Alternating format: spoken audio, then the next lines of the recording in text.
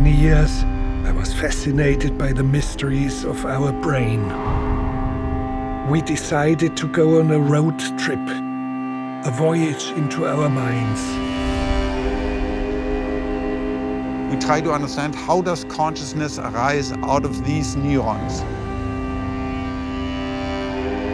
These hydras are like the Rosetta Stone to the brain. It's very likely that evolution is using exact same tricks from hydra to humans. Brain-computer interfaces. This will change the world.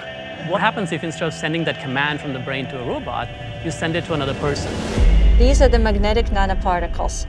We can give commands to the brain. And these qubits obey this equation, and we get to compute in a fundamentally new way.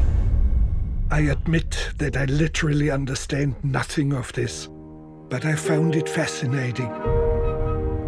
Does the mouse suspend disbelief? I have absolutely no idea. I would love to know. Could it be that we all live in some sort of constructed fantasy world? Do fish have dreams? Do they think? Do we dance in our minds?